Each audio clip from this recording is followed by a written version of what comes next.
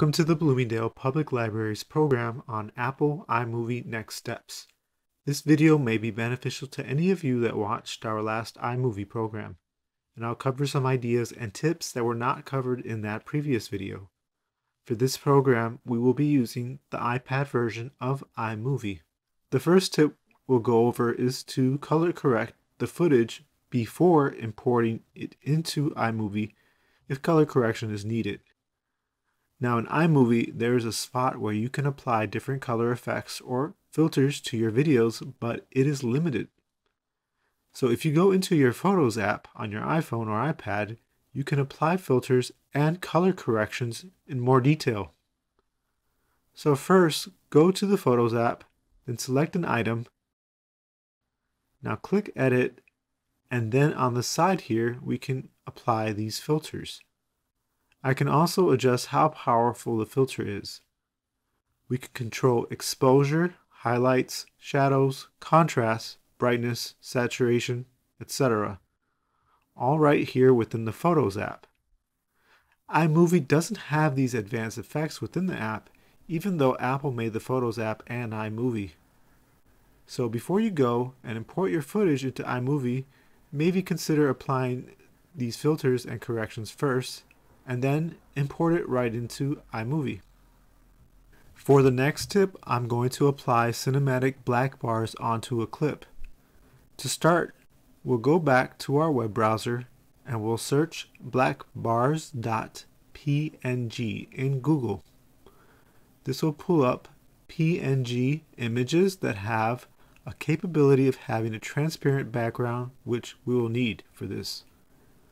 I'll just click on one that has the transparent background represented by the gray and white pattern. We'll save that image, and then we can import that image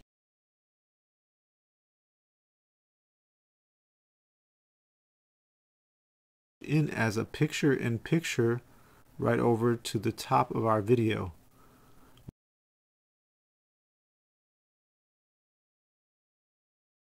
We can utilize these tools here to make adjustments. And then what we're going to do is grab it and we're going to position it at full screen.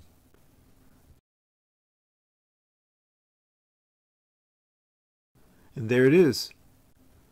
We now have cinematic black bars on our clip.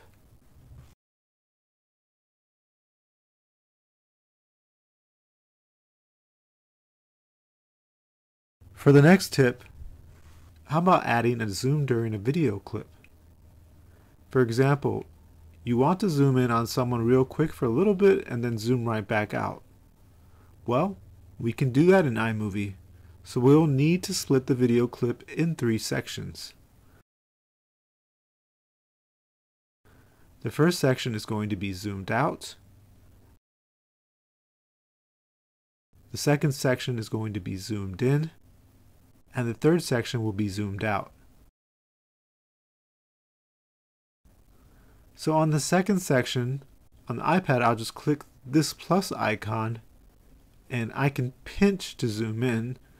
So we'll zoom in on these people here as they're walking forward a bit, and then I'll click on that when I'm done.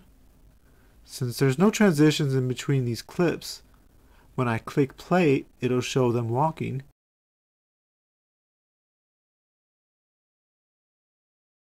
It'll show them zoomed in, and then it's going to zoom right back out.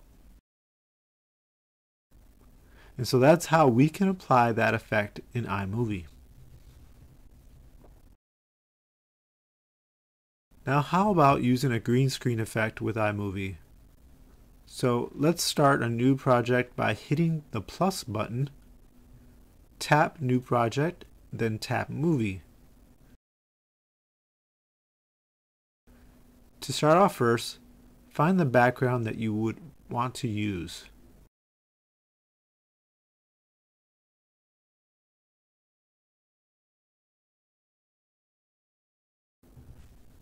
Then tap Create Movie, then touch the film clip. Drag it over to the middle. Remember, this is going to be our background. Let's go up to the top right corner and hit plus. Now we're going to find the video with the green background that I have ready. You can always make your own though, or find one online. Alright, here it is, a man and a green screen. Look at the three dots side by side, and tap this. A menu pops up, and the fourth choice down is green/blue screen. Tap that and it puts it right on top of the film clip where our playhead was located. Now if we move the playhead over to the left and press play, the vegetable background video will be the only thing playing. Then once the green screen clip begins, this is what it looks like. You get this rather funny looking overlay of a man with a vegetable background. Let's move the playhead to the start of the overlay. Touch the film clip. Options will appear below. Let's tap split and we'll get rid of the part on the left.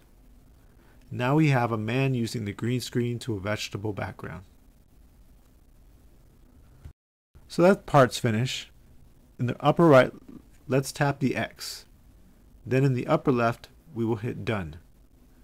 To change the title, tap where it says My Movie and we'll rename it Green Screen.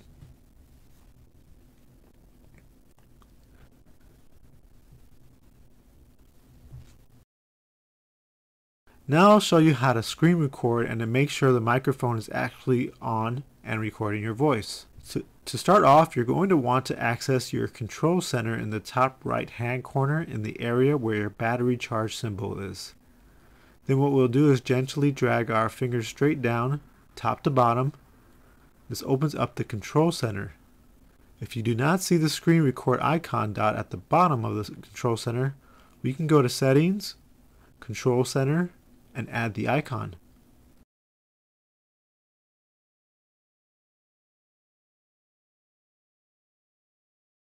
Now let's go back and it will be there. The icon for screen record is the dot with the circle around it. Mine is blinking or flashing because I am recording right now. Yours should be gray if you're not recording. Now just touching the icon to stop and start recording works fine, but it doesn't show you if the microphone is activated or not. To check that, tap and hold, and when you do that, it'll give you the option to begin or stop recording. Also, if you look down, it'll give you the status of the microphone. Clicking on it changes the state of the microphone. Microphone on, microphone off. So if you want to screen record and make sure that you have sound being captured, make sure your microphone is turned on. Now I already have a screen capture clip available in my photos where these clips will be saved by default. We can import that clip into iMovie for editing. Thank you for viewing the Bloomingdale Public Library's program on Apple iMovie Next Steps. I hope this has been helpful to you and that you can take these and be creative and find even more tips and tricks for yourself during your projects. If you're looking for more tips and information, however, on iMovie, you can register with LinkedInLearning.com through our library's website link using your Bloomingdale Public Library card number and PIN to view courses on this topic and many others for free.